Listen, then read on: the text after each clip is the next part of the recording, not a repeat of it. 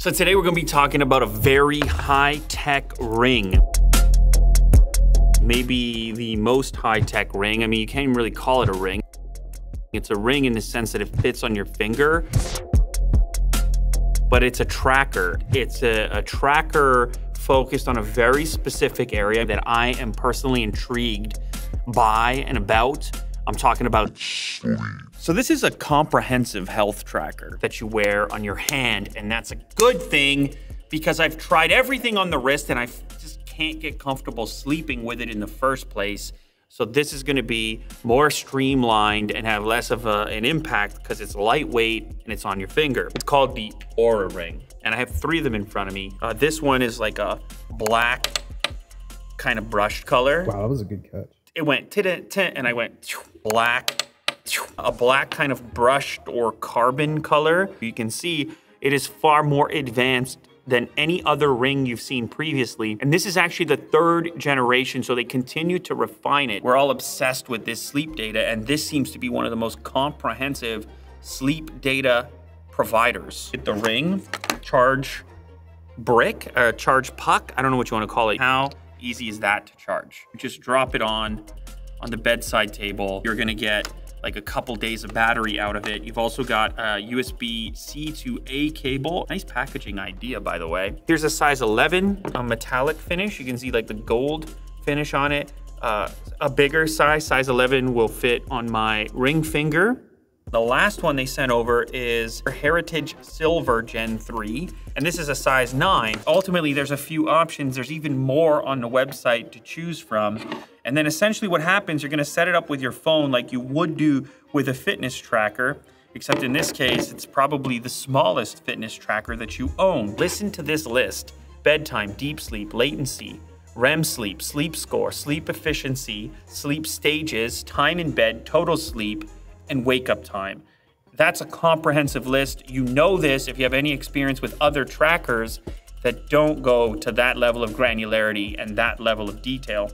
There's also readiness, body temperature, heart rate variability, readiness score, respiratory rate, resting heart rate, and activity, your activity score, activity burn, goal completion, inactive time, steps, total burn, and walking equivalency. Anyway, as you can tell, very comprehensive app. I've used fitness trackers in the past. It's time to use one that goes on my hand in the form of a ring. This is the Oura Ring Gen 3. Let me go use it.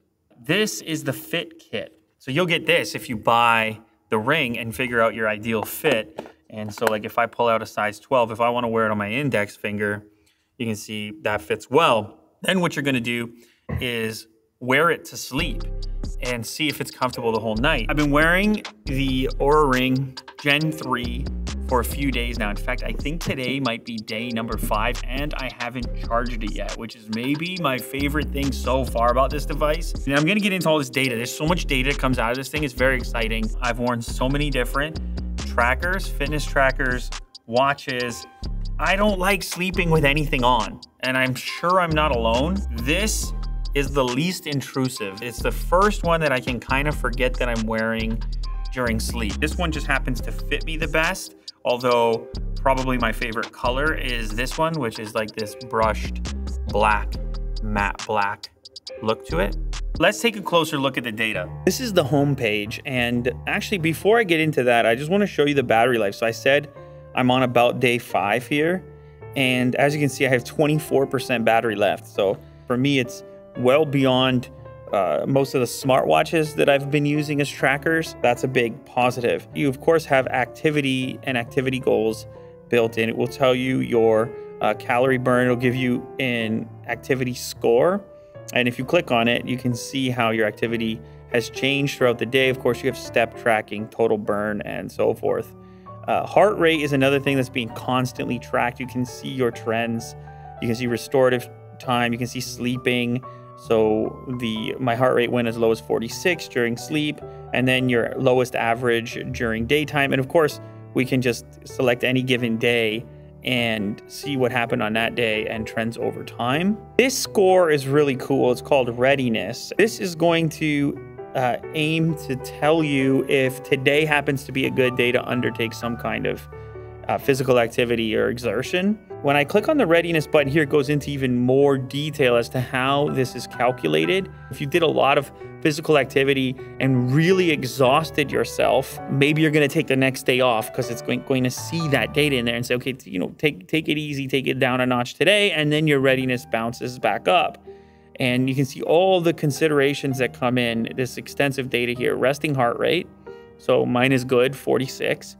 HRV balance hasn't shown up yet because it needs more data over time. Body temperature is optimal. And this is when people were mentioning that this can sense illnesses in advance. This is constantly gauging your body temperature, which is also a contributing factor to readiness.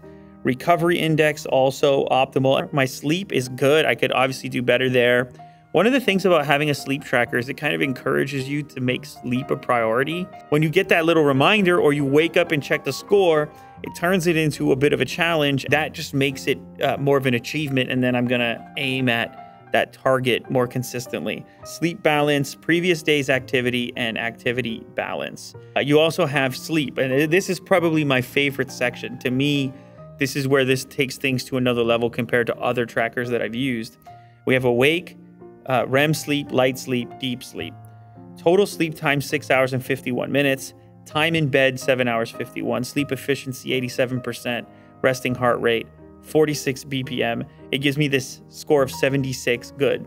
Restfulness, it says pay attention.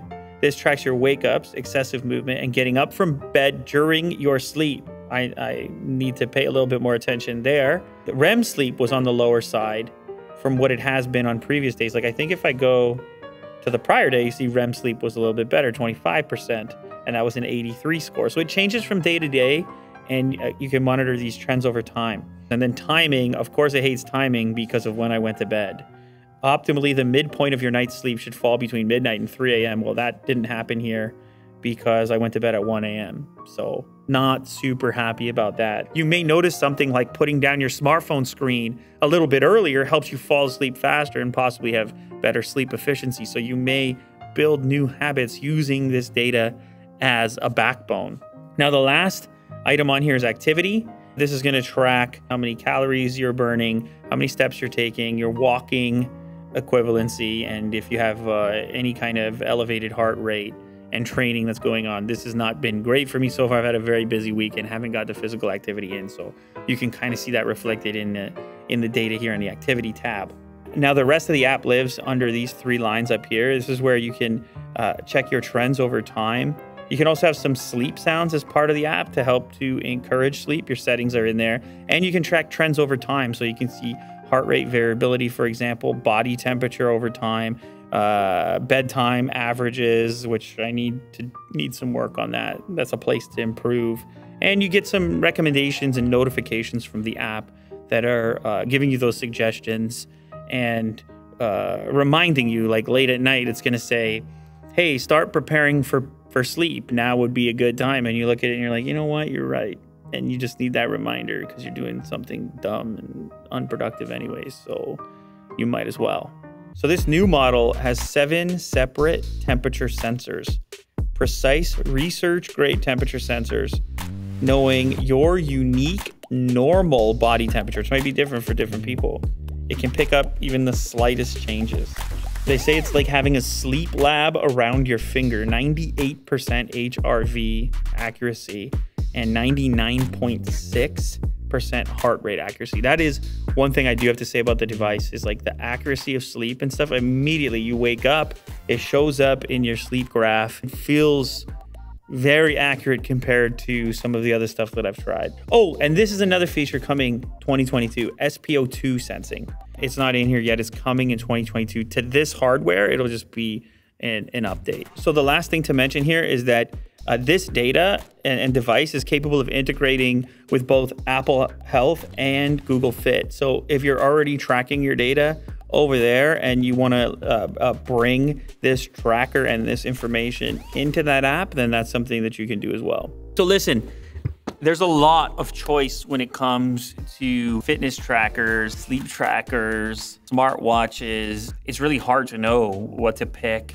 I have to say, having tried so many myself, this is really intriguing. The idea of having it on your finger instead of your wrist and having it in the smallest possible package. The reason I would give up on sleep tracking in the past is because it would be uncomfortable to have something large around your wrist. And then number two, you typically, with those things that need to be charged almost daily, with a lot of smartwatches that are getting charged daily, you just use that nighttime opportunity to charge them back up. Since this is, at least for me, on day 5, the charging is so infrequent that it becomes a habit to use it for sleep, at least so far, but it is early for me. We'll see how that goes over time.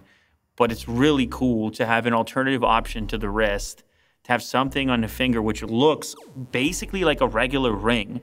Unless you look closely at it, you don't even really know that it has all that technology inside of it until you pull it off and you see that it has all those smartwatch style sensors packed into something so incredibly tiny. So from a technology perspective, you have to appreciate that on its own.